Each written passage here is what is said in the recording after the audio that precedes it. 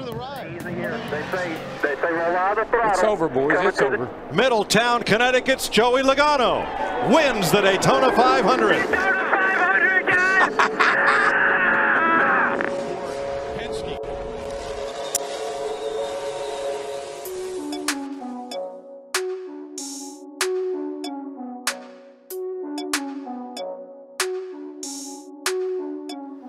What's up everyone, Chuck with V&P Performance, and as you can see behind me, today we got a little something special in the dyno. This is actually Joey Logano's 1972 Ford Mustang. It's got a Gen 2 Coyote and a Ford Performance 2300 on top.